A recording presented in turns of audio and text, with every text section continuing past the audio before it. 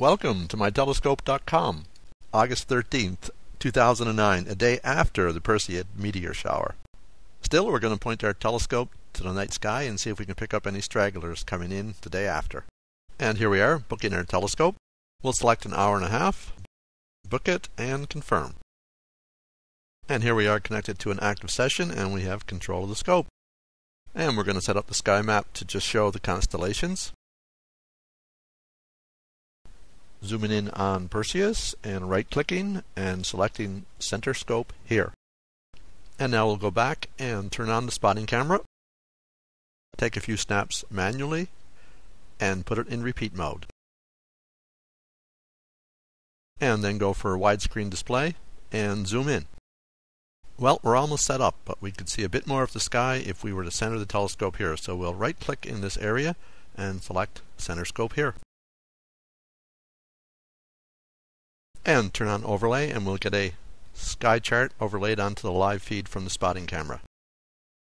And if we see any meteors, they should be coming from the direction of the constellation Perseus. And we're going to use a feature that will allow us to accumulate the spotting camera images, and we're setting that up now.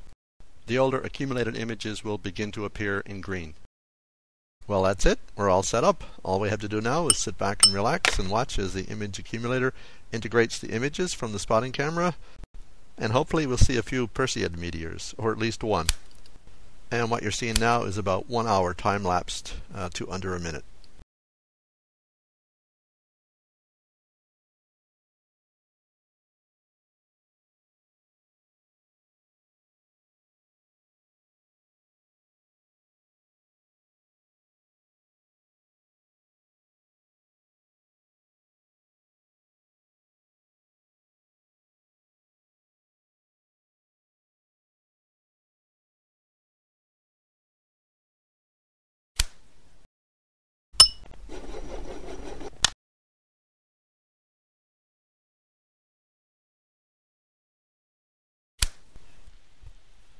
mytelescope.com, online telescopes, live remote control.